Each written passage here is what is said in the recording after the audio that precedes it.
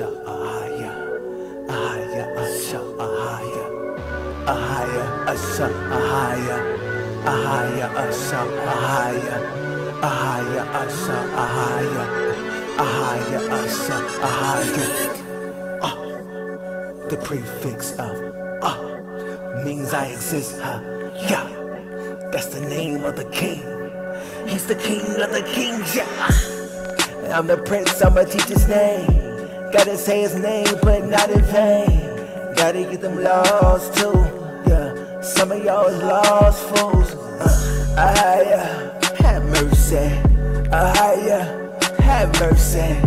Please don't hurt nor desert me. I gotta call on you purposely. Love me. Show me. Please don't deny me. Please let my people go. Asha,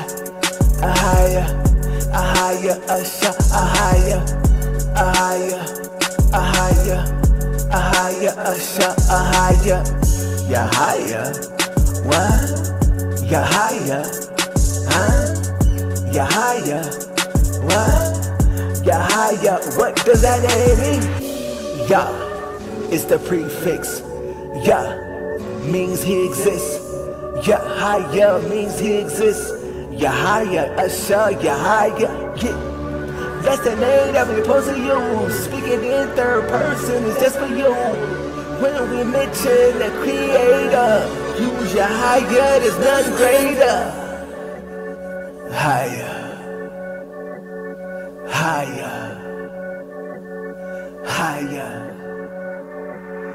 Listen up, Ahaya spoke to Moses, Masha, directly to him. Whenever he speaks directly, Ahaya is just for him. But when we speak his name, we use Yahaya, but not in vain.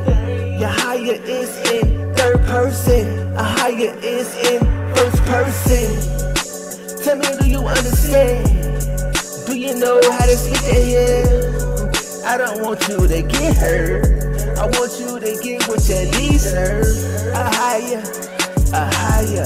Yahaya. That's the name of the king. Whenever Yahaya speaks, he's speaking in first person. So it's Ahaya. The prefix is I. The is I.